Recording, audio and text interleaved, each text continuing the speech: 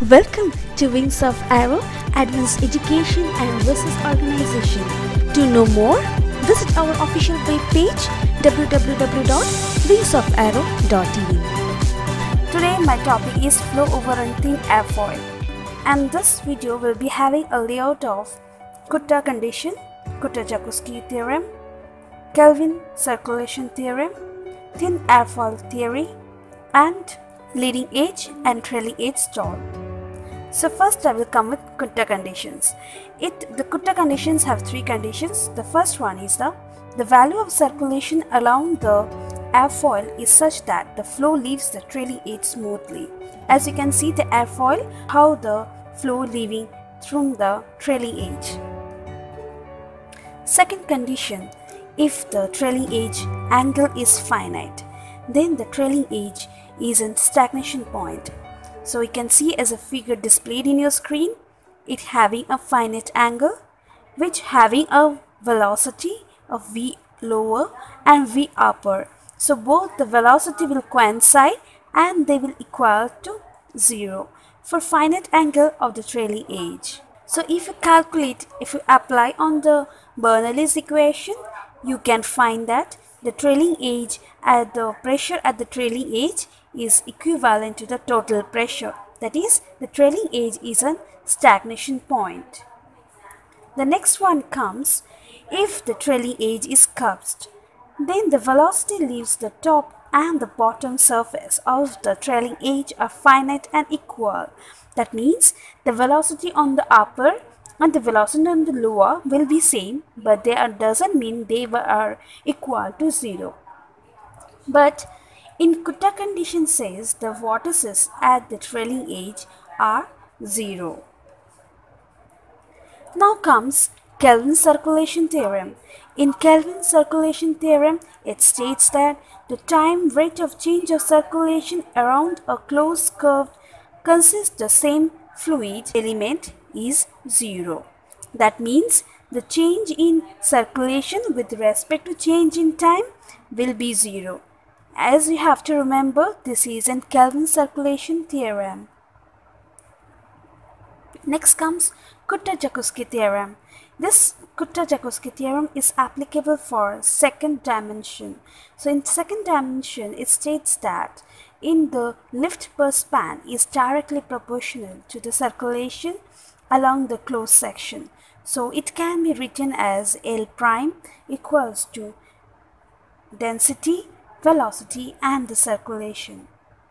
Classical thin airfoil theory. This categorizes how the vortices are over the camber line, and the camber line becomes a streamline because we are considering a thin airfoil. Then we will apply a Kutta conditions on that particular equation. Then we will calculate the circulation around the airfoil. Then we'll calculate the lift through the Kutta-Joukowski theorem. Here comes a few assumptions. Here, when we are considering a thin airfoil theory, we are considering a two-dimensional flow. Viscid. Inviscid means when there is no viscosity in the fluid. Next comes incompressible flow. Incompressible flow denotes when the density is constant. Irrotational flow, there is no angular movement occurring on the flow. And small alpha, that is small angle of attack. And the thickness to chord ratio of an airfoil is considered to be very small. Here comes first, as a figure represent or displayed on your screen, represents a chord line, as you can see, and the camber line. So over each segment of a camber line, you can see a vortices is forming and a free stream velocity is projected, an inclination of alpha and the v infinity. Now we can form an equations over the streamline. The camber line is considered to be a streamline. Now from there, that conditions we can write that the velocity normal plus the velocity on the camber line will subject to 0. Now what is vortex From their general equation, we can know that the velocity induced by a small section of a vortex is minus gamma ds 2 pi r. Now this formula will be applied over here. See, as the figure represents. Now from here we can write this equation. This is a fundamental equation of a thin air foil theory. Now comes center of pressure. In center of pressure, it's a point at which the aerodynamic moment is 0. For an symmetric airfoil, we consider the formula is C by 4, that is 25% of the chord. Similarly, but aerodynamic center is a point at which the aerodynamic moment is independent of angle of attack. So what is the basic difference between center of pressure and aerodynamic center? Angle of attack increases, the center of aerodynamic center won't be shifting. It is a constant.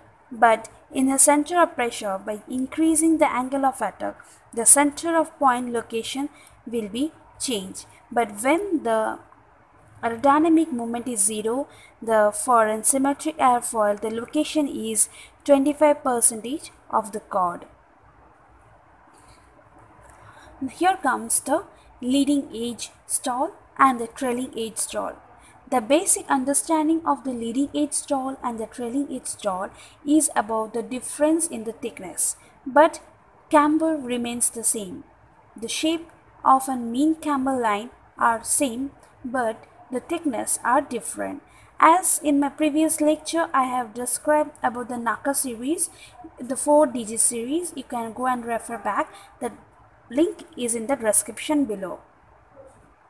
So where you can see the graph and you can predict that the thin airfoil and what is happening in the camber airfoil. In the same thing, if you compare, you can see the leading edge stall that is of Magnum, that is the NACA series of 4412, and in the trailing edge stall is NACA 4421. So the leading edge stall provides a maximum lift, whereas a trailing edge stall produces a soft stall. And please make a note of it. In case of leading edge stall, the thickness ranges from 10% to 16% of the chord, whereas in the NACA 4421, that is a trailing edge stall, it ranges more than 20% of the thickness to chord ratio. Thank you for watching this video. If you have further inquiry or requested video, drop down to our mail wingsofaero@gmail.com. Don't forget to subscribe for more updates. For the time being, take care, stay blessed, inspired and fly high.